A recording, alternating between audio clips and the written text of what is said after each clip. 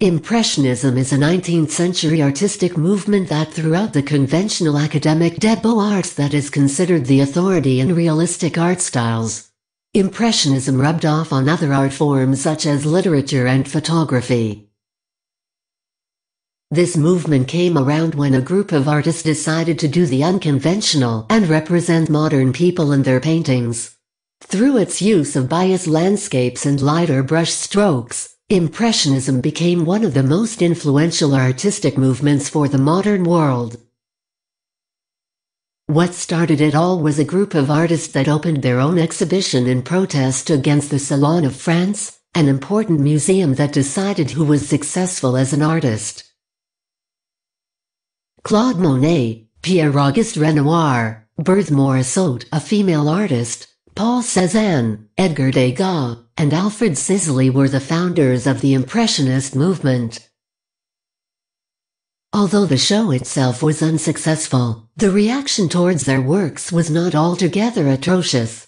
A few of the critics enjoyed their works, calling it a fresh approach to painting, and wrote reviews in their favor.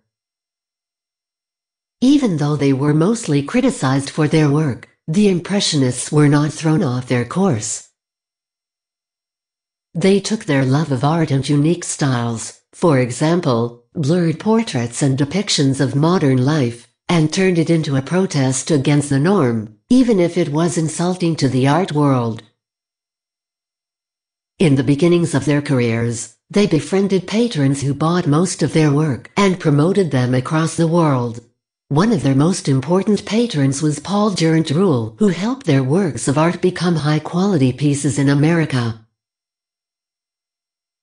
As people, the Impressionists were very assorted in their beliefs, lifestyles, religions, and even painting styles. But what they share is a desire for a fresh new way of looking at things, which was inspired by their fascination in the photographic process. Claude Monet saw how the shutter mode in a photo made blurred images, which he tried to recreate in his paintings. Camille Pissarro also tried to recreate the blurred effect, which influenced his painting Le Pont Neuf, which a critic wrote that the tiny figures looked like black tongue licking. Impressionists threw out the use of black and white, using only primary and secondary colors.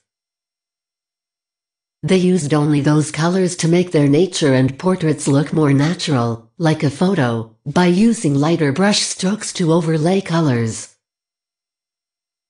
They used complementary colors, which are opposite colors on the color wheel, and show that there is life beyond the frame, like in the ballet scene by Degas, and before the performance also by Degas.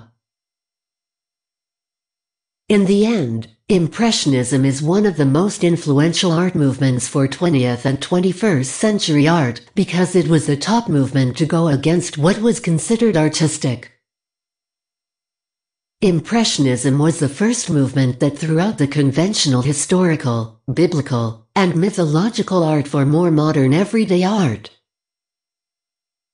As said by Francesco Salvi, a known architect in the 1980s, Impressionism is at the root of all modern art, because it was the first movement that managed to free itself from preconceived ideas, and because it changed not only the way life was depicted but the way life was seen. In my opinion, Impressionism is one of the most influential art movements for contemporary art because of its use of unconventional ideas such as recreating modern life during this time through their use of lighter brush strokes and depictions of biased landscapes.